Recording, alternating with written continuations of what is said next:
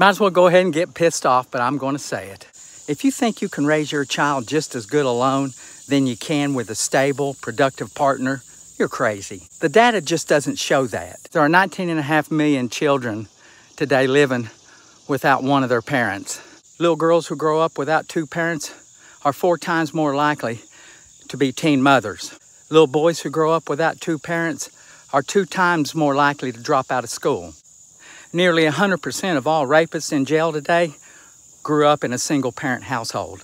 80% of all individuals in substance abuse and addiction centers grew up in single-parent households. A man and a woman together, raising children, is the most formidable team God ever created. Men are protectors, providers. Little boys and little girls need to see mentally and physically strong men who are good providers and protectors. Little boys and little girls need to be around women who are organized and caring. Both boys and girls need to see men and women working together, handling disagreement, working out problems. No, don't get it twisted. I'm not saying both parents need to be in the household 24/7, but both parents need to be active participants in their children's life. It's quality over quantity. Little boys and little girls need to see how men treat women, and they also need to see how women are supposed to treat men.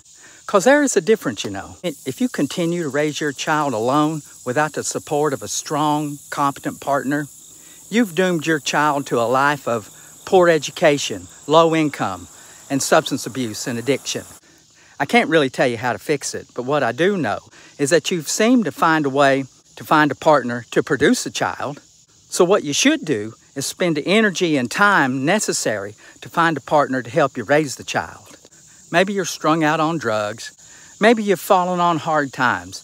Maybe you skipped out on a visitation here or a visitation there, and sooner or later you've been 3 months, 4 months, 6 months and haven't seen your kids. It happens. I see it all the time. And maybe you've been such a horrible parent, the court has told you to stay away.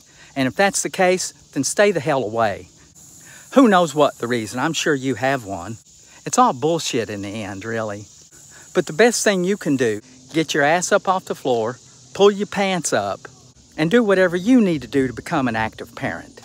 You'll feel better, and your kids will be far better off in life. Leave me a comment.